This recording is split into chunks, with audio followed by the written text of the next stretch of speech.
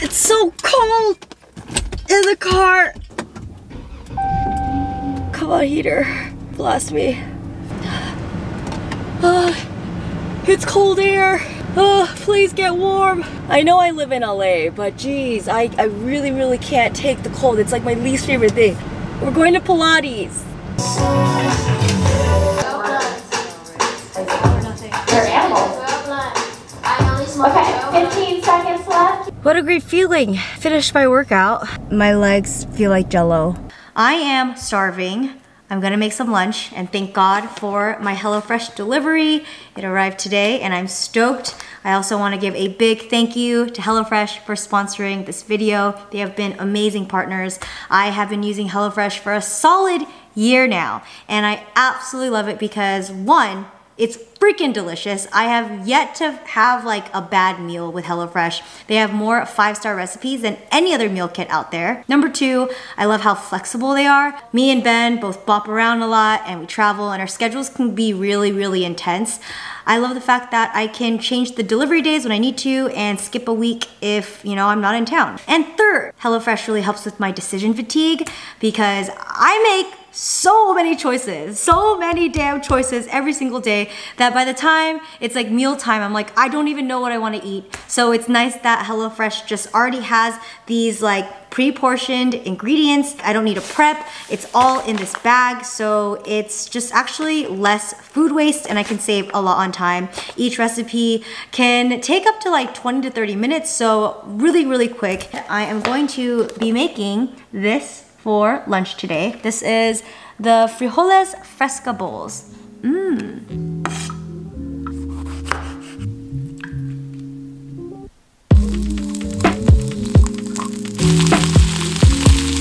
I use literally the smallest pan all the time.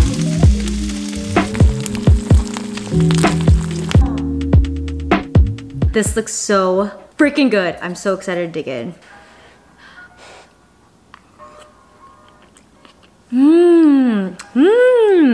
So HelloFresh is now from $5.66 per serving, and if you have been on the fence of trying HelloFresh, now is the time. They have a New Year's sale. You can go on HelloFresh.com, enter the code CLOSE10, and you get 10 free meals including free shipping. Like, if that's not the deal of the century, I don't know what is. Definitely go check it out. I will leave a link in my description box. Whaley just came over and she gave me a bag of oranges plucked from her tree. Organic. Homegrown organic oranges from my backyard. What we're supposed to be doing is journaling. So I brought over my supplies, but you know, the girl talk session had to like squeeze in there. So like we've been talking for like 2 hours now. That's true, we have gotten nothing done. Got nothing done, but we're starting now. I'm editing and then we're journaling. You're setting up your life for the year. I wish we could have recorded them running around earlier. I know, they were having a freaking marathon. Oh, is it starting again? No. I'm gonna have a bite of one of these oranges. Oranges are my favorite fruit, actually. Wow. Yeah? What? Sweet? They're sweet. Wow.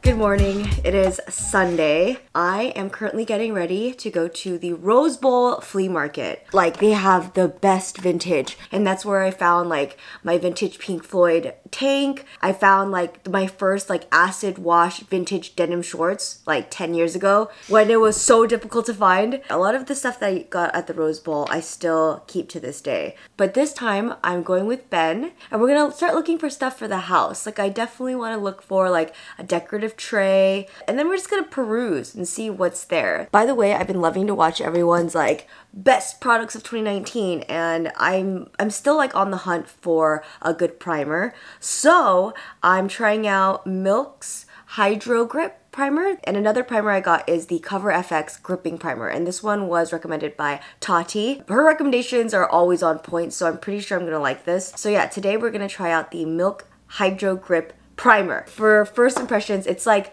very tacky. Like, it's like you put it on and you're like, okay, I feel like my face is ready for some application. One of you guys recommended the Laura Mercier Tinted Moisturizer with SPF 30. So that's what we're gonna try today. I want like kind of a natural look, but not like too natural. Like I still want my face to be covered. I wonder if this is like the correct amount to put on. I feel like I'm putting on a lot. It's definitely watery, and I feel like because I'm using a beauty blender, a lot of the products like being thinned out. It's like definitely getting rid of that redness, but it's not like spackle. You know what I mean? Okay, a couple of tips for the Rose Bowl flea market. Definitely get there as early as you can. Like you can get there at like 6 a.m. I think, but then it's just like really expensive to get in. It's like, I think it's like $30 to get in. And that's like if you really are like itching to get like the best things. But you know, there's a lot of things there. There's no need to have like a scarcity mentality for the Rose Bowl flea market. So I think like getting there at like 9:30 should be good. We got some blush, highlighter, brows, mascara, and just the gloss. Do I want a lip color? Okay, I'll give this a go. It smells so good. It smells like hard candy, like a peach hard candy. Okay, I'm good. Okay, I'm good.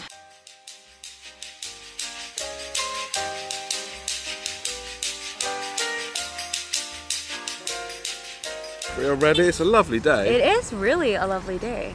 And we stopped by Whaley's and she let us borrow this cart. This is exactly what you need. Great, lovely. Put all our knickknacks in here. Knickknacks. It's like essentially like those carts that like Old people have. yeah, exactly. They're great. We retrieved the ticket.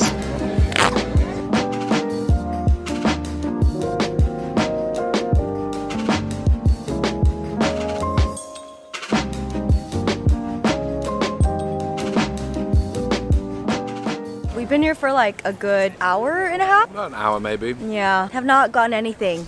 Well, we've got lemonade and pretzel. And then once we buy something, we'll get the flow going. Some great stuff, but it's just hard when we kind of want Specific things. Specific things.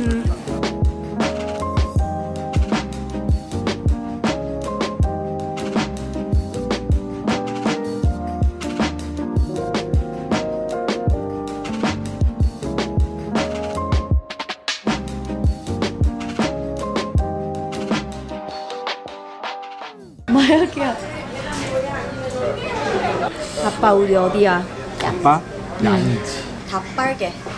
Everything's red. 나 맛있게 먹겠습니다. 이거 찍어 먹어봐. 이거 순대 찍어 먹어봐.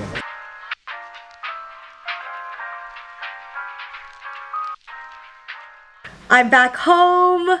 We've got some lights set up in the back. I am gonna be filming a video tomorrow with my friend Pony. She is in LA and I'm so excited. If you guys don't know who Pony is, you guys are severely missing out. I'm pretty sure the majority of you guys do, but she does incredible makeup videos here on YouTube. She's very skilled and she's awesome. If I'm gonna be honest, I'm a little bit nervous because I'm gonna be speaking Korean for that entire video. Just a warning, I have a very like thick accent with my Korean. It's like a thick American accent when I speak Korean. But one of my 30 before 30 goals is to really improve my Korean. Like I have reached out to a couple of tutors to teach me Korean better, and it's gonna happen at some point. I just need to schedule it in. It was also really nice to see my parents because I mean, they're my parents and I love them, and it was nice to get to spend some time with them. And just a bonus Jonas, I was able to practice my Korean. I feel like my whole day was just like spent at the flea market. I got so much stuff, but not home goods. Like we went in with like a vision. We're like, we're gonna get catch-alls. We're gonna get like decorative knickknacks. Nothing spoke to either of us. But once I got to the clothing section of the flea market, I was like, I'm at home. It all makes sense. And because I'm addicted to buying clothes, okay? Like, f***ing sue me. It is what it is. And this is all like sustainable. It's vintage. It's supporting local businesses, you know? We're stimulating the economy. I'm just trying to justify all my purchases, but I will show you guys in another clip. But tonight, gonna be editing. 굉장히 내추럴하게 지금 프랩하고 있습니다. 프라이머는 안 써? 별로. 근데 이런 거를 나한테 서제스트 해줘도 돼. 오케이. 이렇게 누르면은 비용. 오. 그리고 원투. 거기 간 거야 미국으로. 진짜? Oh my god, I literally thought Yup Dog was like made in America. But that makes no sense. We are going to eat some 떡볶이. 이거는 it's like spam, team spam. 스팸 이거 스팸 마사지라고 할 뻔했어. 뭐라고 해야 되지? 많이 굳었어. Oh my god, should I just put it like this? Yeah, 와. 내 생각에는 이거를 나누자 그냥. 오케이. 뭔 말인지 알지? 어. 서로의 그거를. Each one a personal one. 좀 비슷하게 하고 싶어. 와우. 여기 이제 파이널 final touch. 진짜 파이널 데코. Wow. 앞으로 숙제도 있고 그래서 I just got off the call with my Korean tutor. I found one on takelessons.com. I'm taking this seriously. I had the option of getting a 5-week class or a 10-week class. And I went for 5 just to see how me and this teacher work out. I think it's gonna go pretty well. I'm excited. Filming with Pony yesterday was so much fun. Honestly, I didn't realize like how fast time was going because like the filming the get ready with me video like took a good it took 2 hours and 30 minutes. And then we filmed the mukbang, which I think took like another hour. My Korean side is literally so rusty. I feel like there's like cobwebs on there. It needs to be fine-tuned. So I think if anything, those video clips will be like a good piece of evidence of like how my Korean was before. We'll see what it looks like in 5 weeks and then 10 weeks. And I want to be really adamant about this. Like I really, really want to speak better Korean because I just would like to have a even like deeper relationship with my parents and also my grandparents. I feel like my pronunciation and my grammar structure can be hella improved. I have 2 furry bucket hats now. These are from Me Mine. This is very like early 2000s and I am living for it. I've been on a freaking roll. One thing that I'm very proud of is I've been meditating every day. I hit a 15-day streak on Calm. I want to see how long I can go, but I don't want to have that like competitive nature get into my head because I've told this story before, but I used to use Headspace. They also have badges and streaks. However, they only reward you from like the first 7 days and then it's the first 30 days. From 30 days, it goes directly to 90. And so somewhere in between like my 60 days, I like missed one session and I just lost it. That was like 2 years ago. That was 2017. And so I had to take a break from meditation apps because I was using it incorrectly. Because like what kind of person gets upset about missing a meditation streak? Like clearly I was using it wrong. So even though I have like a 15-day streak on the Calm app, eventually there's gonna be a day where I just can't meditate. And when I break the streak, I'm not gonna be like, like flipping over the table. So I'm just trying to be like, it's about like being consistent but not like obsessive. I forgot to do a couple of graphic notes for my favorite books video that's coming out. I'm doing another one. I think by the time you're watching this, it's already up. So please go watch it. I did my top 10 favorite books I've read last year. So this is my Baja taco salad. And here's Ashley. Hi. The real snack. She's leaving for New York. I know. I'm so glad I got to see Jen before I left. We see each other every like 4 months. Yeah. We're doing our best here. That's true.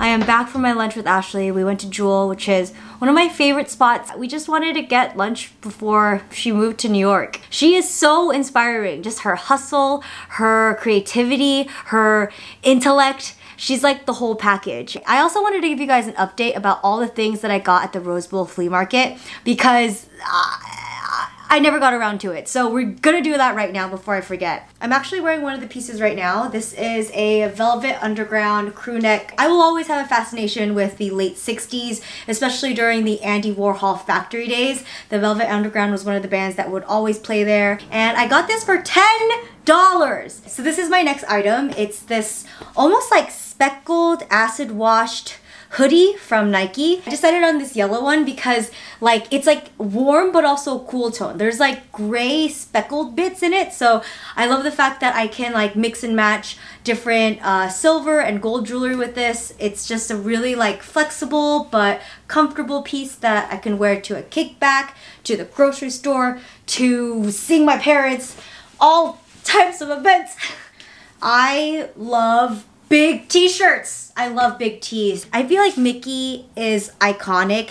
he will always be in style. And I especially love the colorway. It's in this like lovely gray stone wash and it's super comfortable. I love that it goes over my butt so I can wear it with like biker shorts. I can just wear it like this. I could wear it around the house. So this next purchase is actually Ben's. This is the only thing he got and I think I'm gonna steal it from him. It's like a figure skater.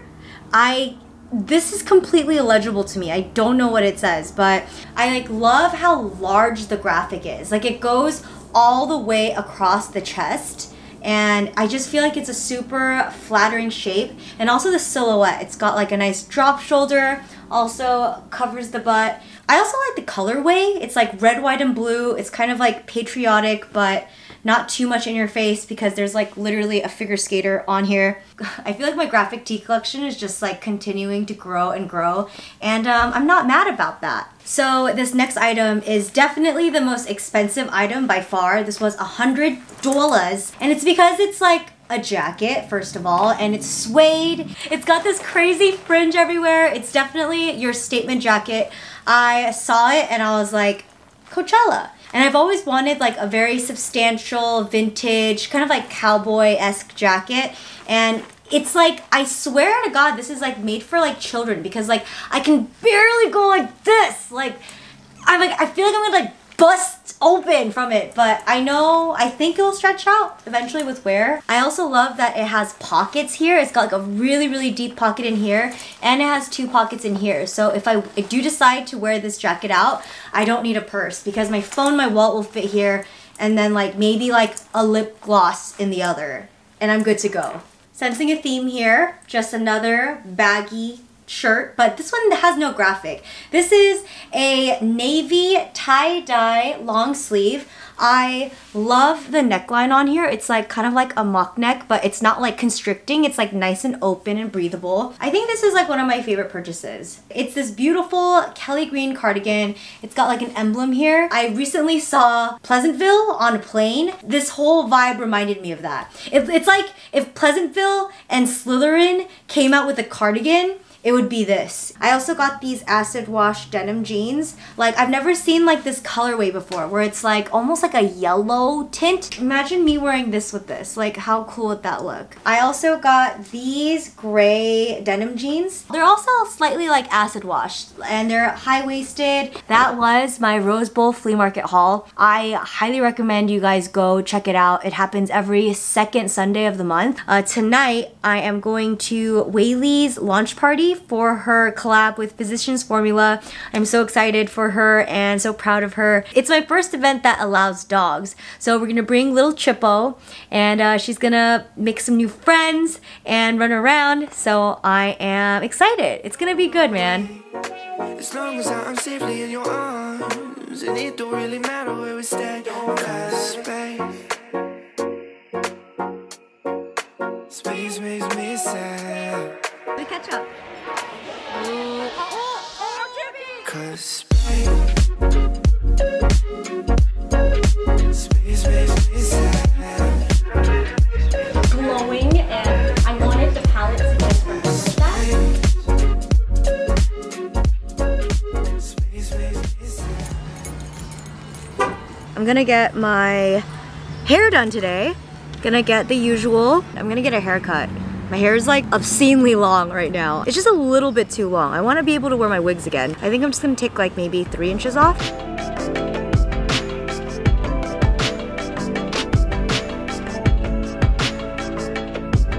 They're pretty long now. They grew out a lot.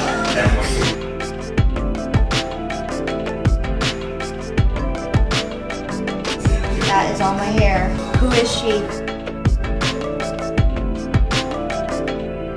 We went short. So short. So, as you can see, I cut my hair definitely shorter than what I was originally going for at that moment.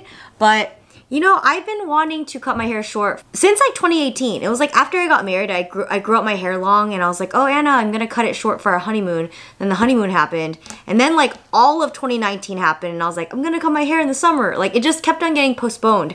Now that we're in 2020, I was like, you know what? F it. I'm like tired of this long hair. I just feel like it symbolically holds a lot of baggage, especially from last year. So I just decided to snip it and I feel so free. My hair has never been healthier. Like, you know when you just get a fresh cut and the edges feel like, the only word I can think of is like buoyant, but it almost like bounces back because it's so healthy. I feel really fresh and it's definitely a big change for me and I'm like really excited. I feel like my long hair, I almost kind of used it as like a, kind of like a safety blanket in a sense. I don't know. I just didn't want to be attached to it anymore. And I feel like with this short hair, you could see my outfits better. It's just like a fresh, fun look that I can try. And the thing with hair is, it will grow back. So it's not a big deal. I also wanted to cut it shorter so I can wear more of my wigs again because my hair was getting so long that the back of my wigs were just too large. So now that it's nice and short, I can, you know, have the freedom to wear any type of like wig that I want, which is really cool. But Anna did such a great job with the cut, the color. She did the usual, the highlights, the lowlights, the remoist, and now a cut. And I absolutely love it. 900. 900. 이것은요? 999. 아니요? 999 플러스 1. 그럼 1000. 1000, correct. 1000, okay?